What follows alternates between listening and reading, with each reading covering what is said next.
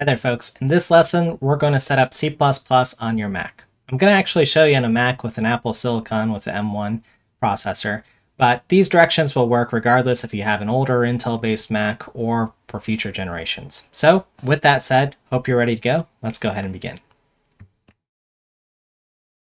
Alrighty folks, let's go ahead and set up a C++ compiler on your Mac. And what we're going to do is just go ahead and see if we have a compiler available. So go ahead to open a terminal window like this, type in clang++, and if you see a message like this means you already have clang installed. And it might be useful to see what version you have. Anything past version 5 or so will do the trick for most of these lessons. We'll see that we have version 12 here, which is awesome. So in this sense, you're good to go here.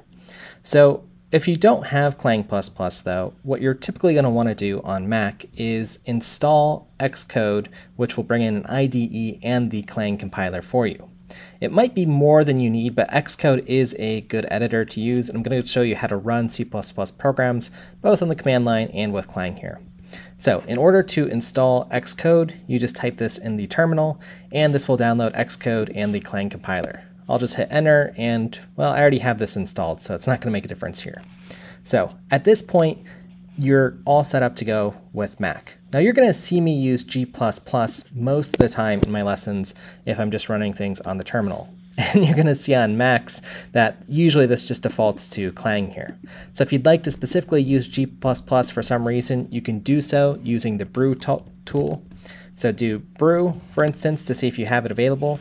If you don't, it's just a quick install brew package manager, and you can grab the manager here, copy this line here to your clipboard, and just paste it in, and this will install brew. Now I'm going to go ahead and clear this, and again, just remind you, if you want to install GCC, you can search for it here.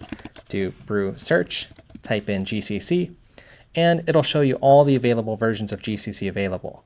I'd recommend something like version 10 or beyond. So brew install GCC at 10 will do the trick.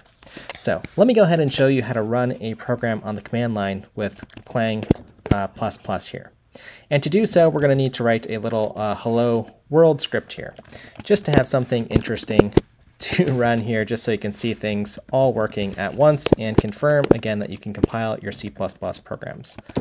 So let's go ahead and try something like this, hello Mac.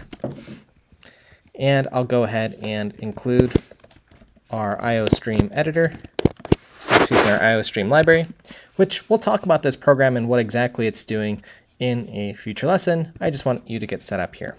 So go ahead and try clang++. Let's go ahead and see if that we have a modern version of C++. Usually I'm doing 17 these days.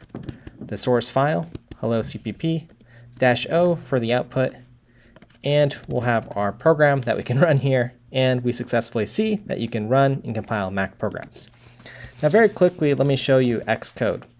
If you go on to do more development at companies, for example, you might end up using an editor like this, for instance, XCode.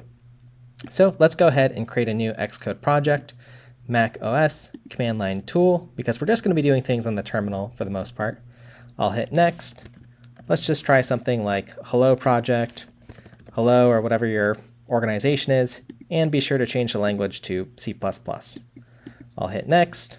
Find a nice place to save it, like your desktop or wherever. If you have any errors here, you can fix them. I'm just going to cancel here. Double click on the main.cpp file, and then try to run this program here. It's going to build the program, tell me that it succeeded, and hopefully run the program.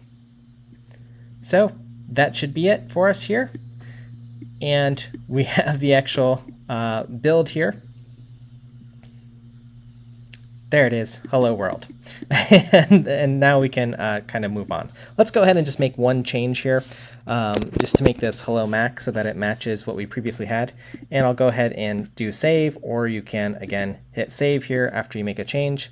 And let's try to run again, which is going to do the actual compilation here and rebuilding of the program, and then running it here.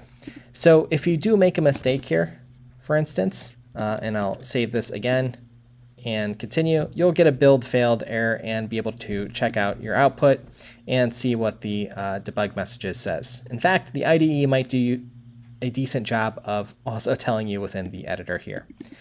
Now, a final note is, again, you're going to see me do a lot of things on the terminal here, just using Vim, for instance. VS Code, Sublime, Atom, those are all fine tools to use. I think it's just worthwhile knowing when using C++ how to do things on the command line, so most of my lessons you'll see me on Linux, Mac, or Windows using the command line. Anyways, folks, that's it here. All right, folks, so that's it. You should be ready to go. You've got all you need to run on a Mac now, and you're ready to continue on with C++. We'll see you in the next one.